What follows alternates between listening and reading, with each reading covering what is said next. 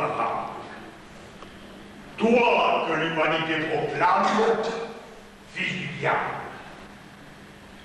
Du reste indifférent, contre Dieu, contre Dieu, fait naître ici-bas son offrande. Allons, du courage, je te le veux, triomphant. Monseigneur, commandez, parlez, que faut-il faire? Donc, t'as soulevé le voile sous lequel tu vis dans les étoiles. Est-ce Dieu qui te fait vivre sans moi, ne pensant qu'à jouir? Alors c'est vous le roi? Juge de mon pouvoir. Éclair et vous tonnerre, à votre commandement, éclatez sur la terre, exécutez ma loi. J'ordonne, je le veux, montrez à ce mortel la force de mes voeux.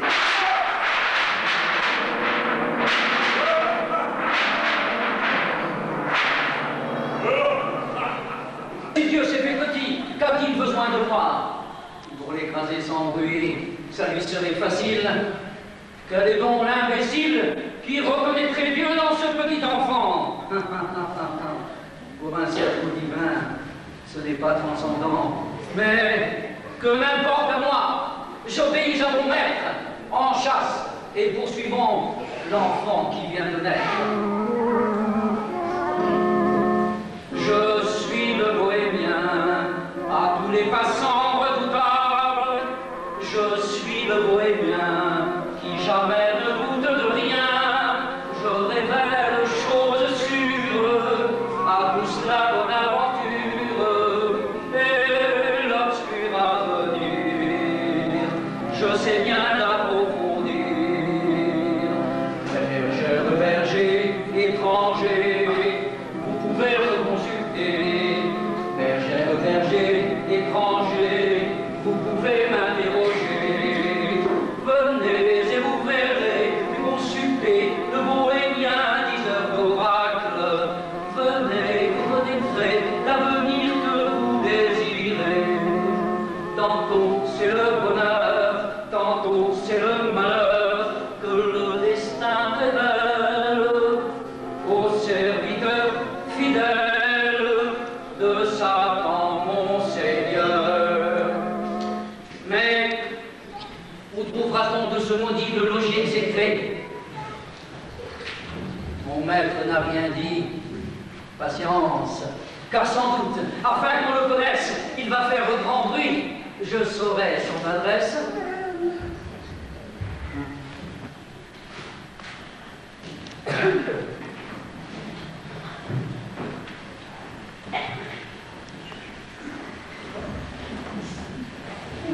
Je suis certain que nul n'aurait cru chichouler caché là, tellement j'étais dissimulé. Je ne respirais plus, tremblant que l'on me surprenne, et que pour se venger, ce diable de moi-même. Mais s'ils ne m'ont pas vu, je sais ce qu'ils en disent. Dieu que l'affreux museau n'a pu le maudit, avec son grand manteau, sa barbe toute rousse, son nez de travers et sa laine de frimousse, et ce souffle aux puantes odeurs. Le diable se dit roi, et moi j'ai peur, vous faire un tel tapage pour vous avoir soumis. Un si vilain visage. Je tremblais tellement que je ne croyais plus pouvoir me relever. Je me croyais perdu. Et je disais, mon Dieu, cette fois, tu peux dire. Tu es un vénard si vivant du d'en dire.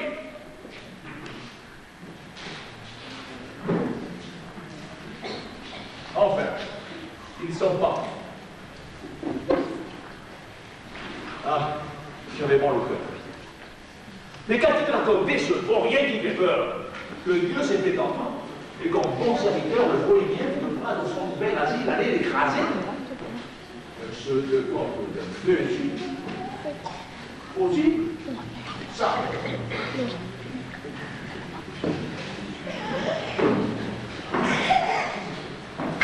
Si j'ai un petit bien-être, je vais courir vers eux.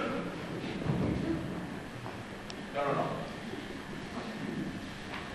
En marchant, c'est assez. N'allons pas sous le roc, nous éclater le nez.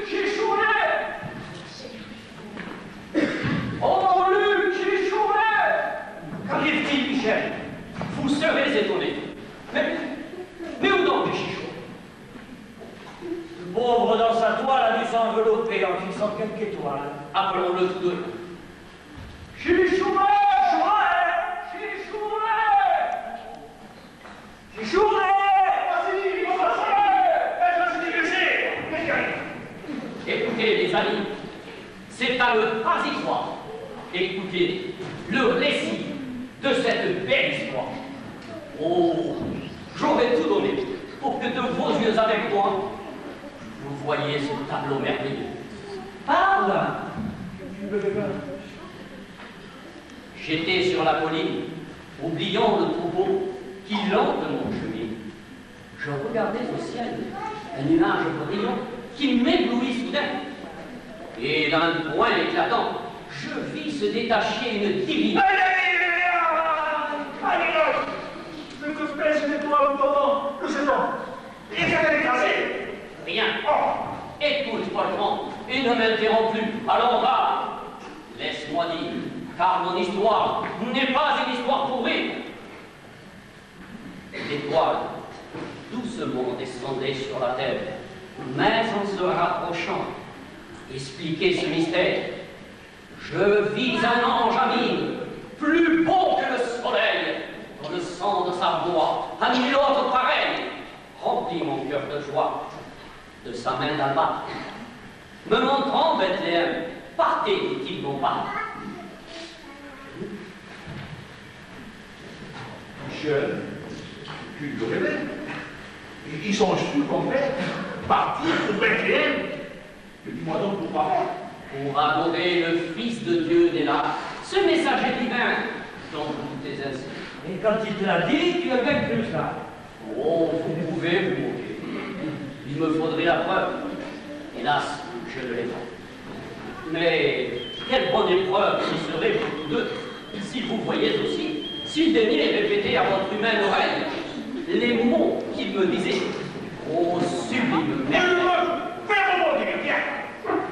Ah ça, qu'a-t-il prédit? Et comment j'ai parlé? Que t'a-t-il dit? Le Fils de Dieu Jésus, dans une pauvre étape, vient de naître en Dieu. Et Messie adorable, vous le reconnaîtrez, ce monarque des cieux, au trône. Il lui plaît de choisir en ces lieux. Ne cherchez pas de l'or, de la paille par terre, et de bons animaux, réchauffant sa misère. Sur de la paille en bois, je ne crois pas à toi. Pour moi, c'est une histoire à dormir de Bien, il y a ce vrai. Oh. La chose est trop forte. La chose est trop forte. Et c'est là que nous nous trouvons ça dans ta porte. Il n'a dit que cela. Mais, l'entendant parler, je tremblais de plaisir, fou de le contempler. Il s'arrête soudain, ainsi qu'un beau mirage. Je le vis remonter au ciel, quand le nuage redevenit l'étoile au sein du firmament, se perd, et l'adieu fut un éblouissement.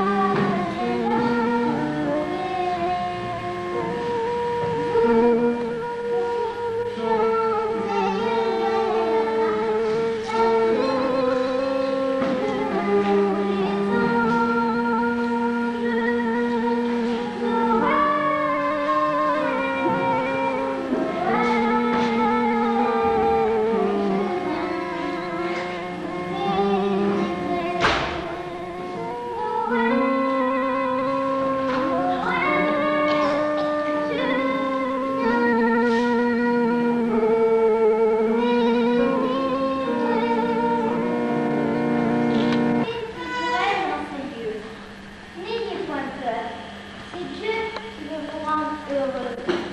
Les premiers diraient dans la modeste table, adorer en mesure le Messie admirable.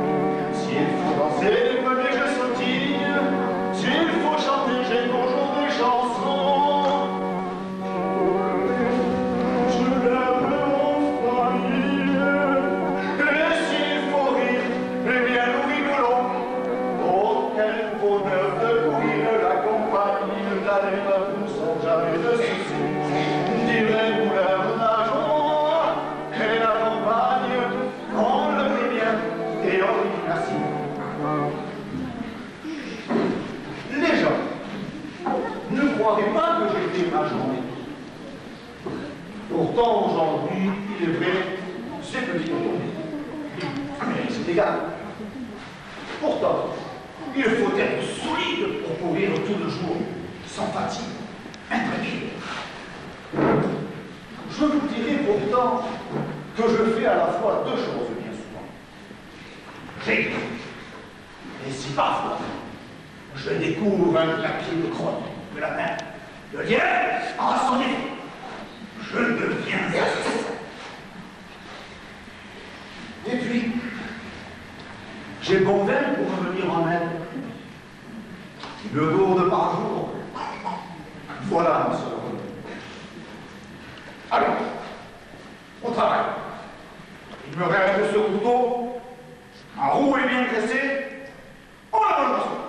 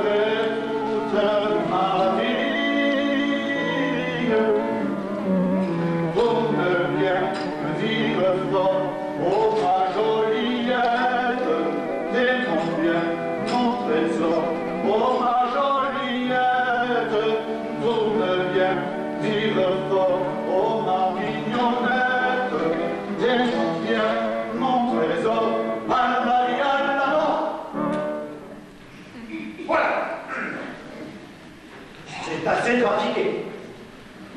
Au conseil aujourd'hui, je ne veux pas manquer.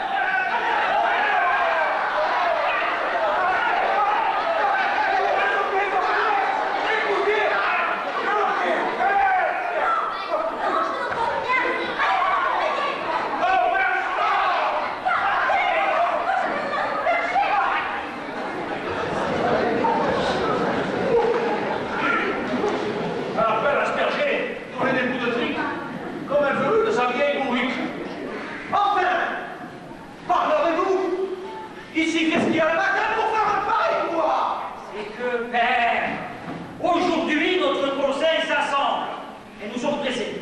De quoi? Dans son ensemble, c'est de vous communiquer ce que nous avons fait au sujet de l'édit, ce que je crois avoir fait.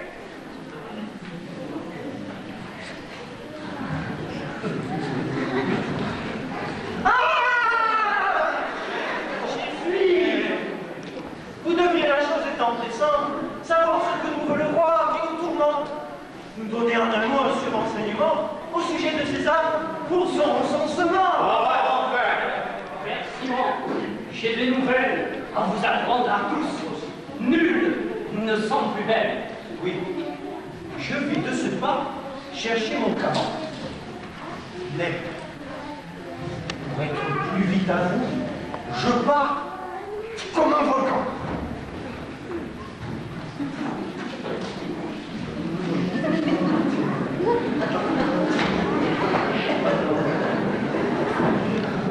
Profitons du soleil avant qu'il ne parte.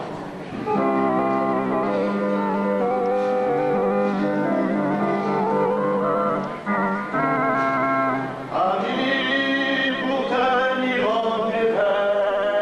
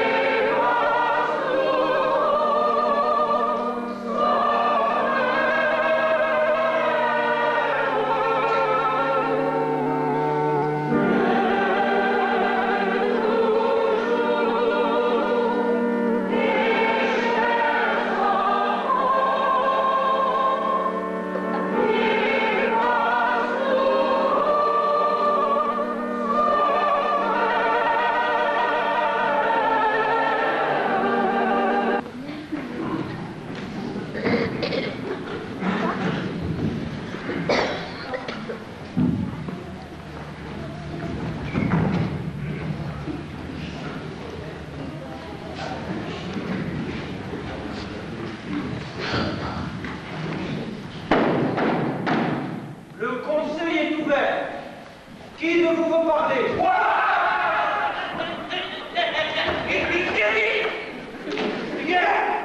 Il savait si tranquille. Vous ne pouvez jamais parler par ce moyen. Je demande à parler à monsieur le doyen. C'est bien. À quoi demander? Alors, j'ai fait l'enquête pour le recensement que notre roi décrète. Alors, j'ai vu celui qui vient au nom du roi. Alors, donc là, alors ça avance. Je vais avoir le public, alors, on m'interrompt toujours, et ne pourrez jamais. Tout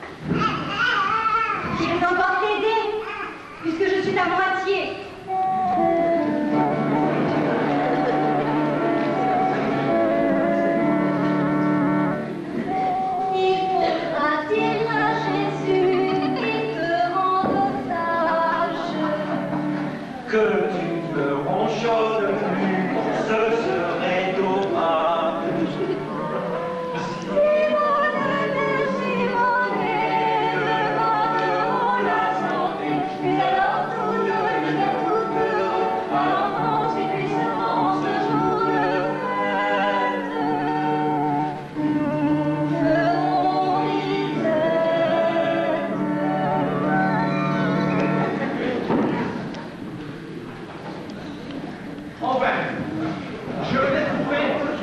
Monsieur se promenait, monsieur se promenait avec la demoiselle et avec une brave. Nous sommes au complet. Le village en fête et sur pied. Partons pour la sainte randonnée.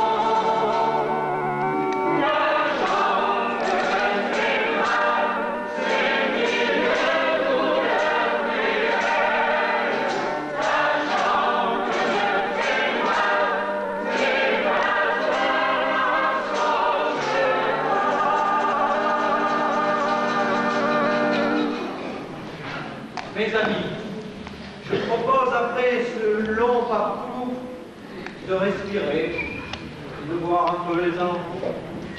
Allons, dans un moment, nous reprendrons la route.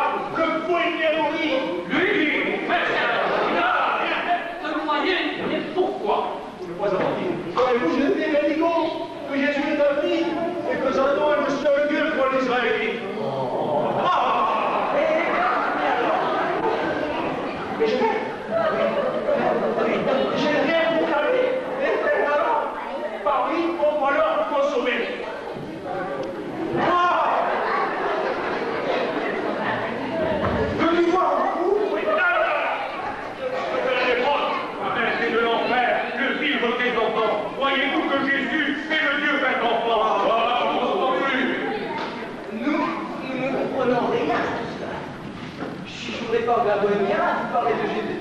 Je compte de la lune. Quant à moi, je crois tout. On croit que tout. Qu'est-ce que tout cela? Ils en leur fait la vie. Et où vont-ils? Il faut voir un Dieu plus petit. Quel Dieu? Jésus, le Messie adorable. Le Messie. Oui, du ciel. C'est le gage irréparable de son amour pour nous. C'est l'ange du Seigneur qui vient nous annoncer en nous faisant bien peur. Un ange des coups. Mais tout ça vient du miracle. Voir l'enfant Jésus-Christ nous le déclare.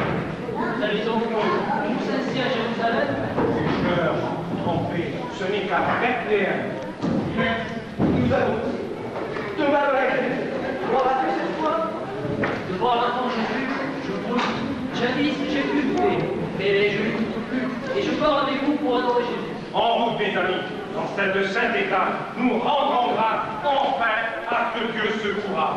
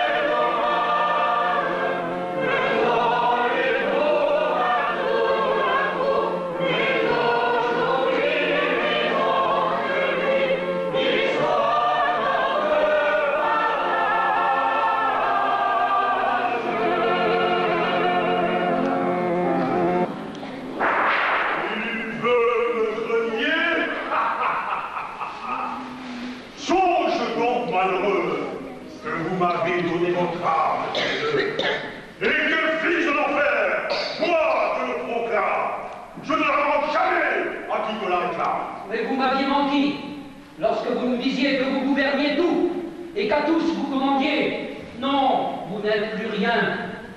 C'est Dieu notre seul maître. Il nous a bien prouvé que lui seul pouvait l'être. Eh bien, je vais vous prouver qui je suis et quels sont vos projets. Vous voulez à ce Dieu présenter vos hommages. Je ne supporterai jamais son outrage. Et vous n'y parviendrez pas. Et j'entends. Et je veux qu'avec moi en enfer, vous descendiez tous deux. Oh Jésus, rendez-moi dans un trou d'enfant. Ayez pitié de lui, que votre mère rende. Enfer, tous deux. C'est sûr. C'est encore Michel que Dieu dans sa plaie déchaîne, le gardien de sa divinité. Eh bien, je me forgerai ce jour de la terre. Par moi, roi du plaisir, leur cœur sera gâté. Oui, je régnerai seul. Je serai le seul Dieu. Gloire à Dieu sur la terre, dans le ciel, en tout lieu. Ah, je tremble que Satan, dans sa noire colère, ne veuille entraver mon projet, mais je prierai le ciel d'exaucer la prière que lui formulera son plus humble sujet. Quoi que veuille Satan, notre maître sera Dieu.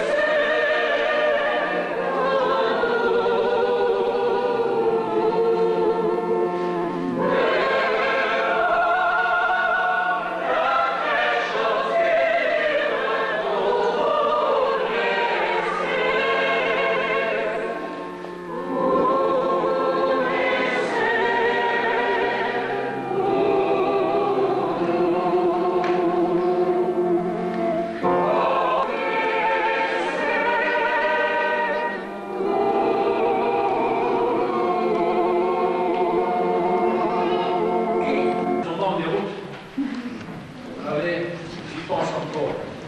Ah, quelle position. Voyez-moi, Choulet. Abomination. Ce pauvre Gichoulet, comme mouche si mignonne, n'a jamais fait ça. Encore moins ce personne. Ah, sans Jésus que j'aime et qui sauva mon sort, sans son poisson, mon vieux, pleure de ta mort. Vous le voyez, ami, les anges en dit vrai.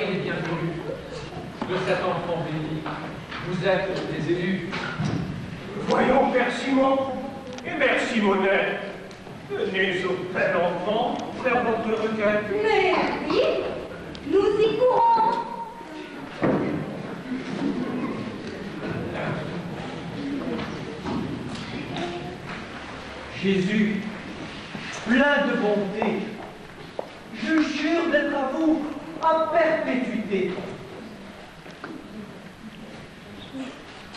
Mais, pour avoir la paix, fallait que Simonette ne grogne plus.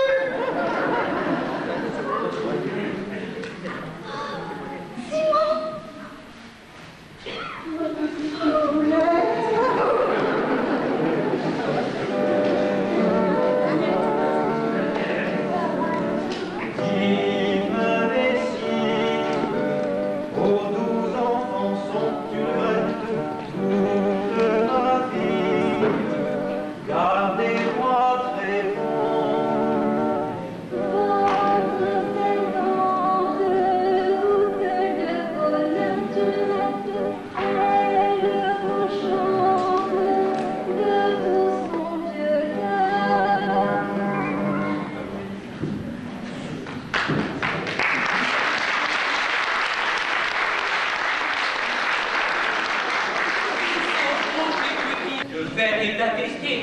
Je le croyais déjà, mais c'est indéniable. Et je vais de ce pas adorer cet enfant admirable. Ah, le sot. C'est le plus heureux moment pour vous demander la fin de ce tourment. Il voudrait tout savoir. Il ne peut rien entendre. Et s'il en parle un peu fort, il vous fait un esclave. Il est mal partagé. Je plains son triste sort. Le guérillon qu'il a dans l'oreille est vraiment fort.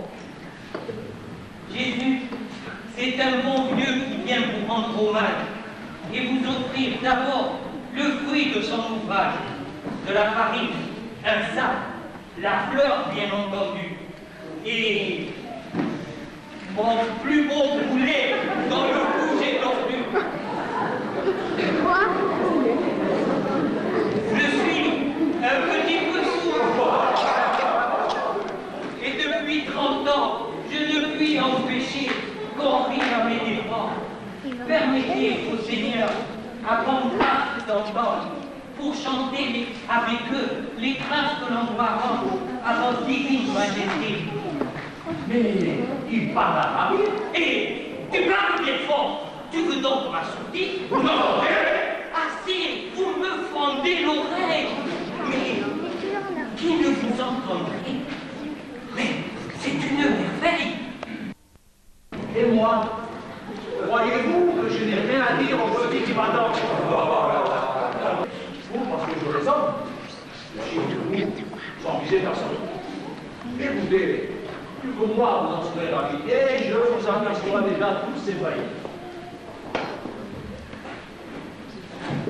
Ô Jésus, bel enfant, l'unique et le seul maître, qui permit que Satan, épouvantable spectre, déploiera devant moi.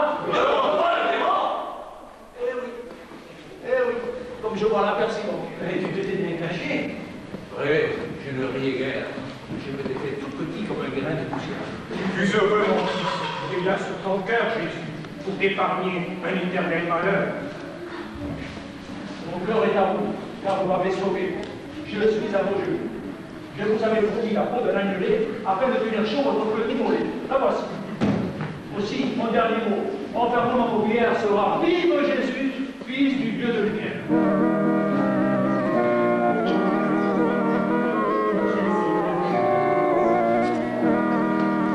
Enfant Jésus, si bon, si sage, je voudrais pouvoir vous charmer. Prenez mon cœur toujours en cage, toujours afin de vous aimer, de vous aimer. Faites qu'en avançant dans l'âge, je n'ai plus jamais de soucis, et qu'il en soit toujours ainsi, et qu'il en soit toujours ainsi.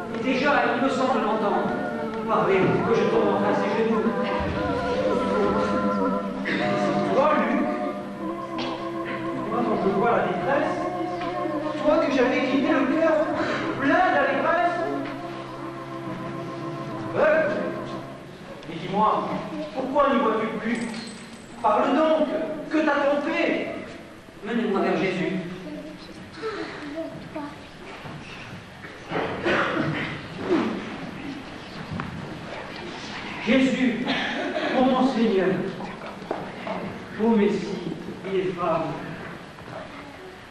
ô Dieu adoré dans cette sainte larme, pardonnez mon forfait, ma lâche trahison.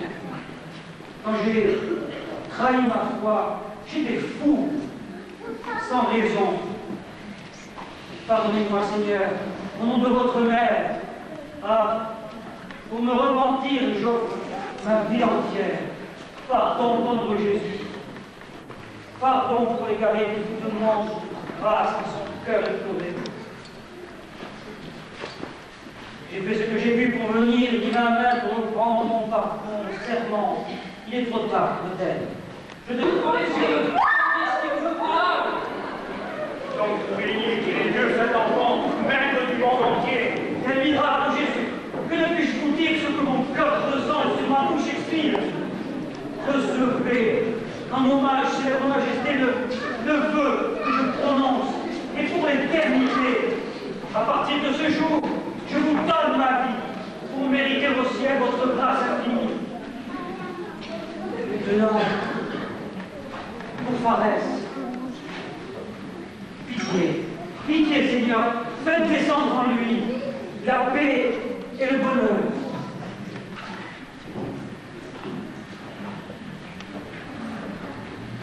La paix, pourrais-je encore la sentir dans mon être? Après ce que j'ai fait contre vous, divin maître, je ne suis qu'un maudit, je le dis sans détour, je n'ai fait que les mal. Donnez-moi votre amour pour renier Satan, ses plaisirs et ses œuvres, protéger mon esprit de ses noires manœuvres. Je crois, bon Jésus, l'unique Dieu, c'est vous, et mon âme et mon cœur, je vous les donne tout.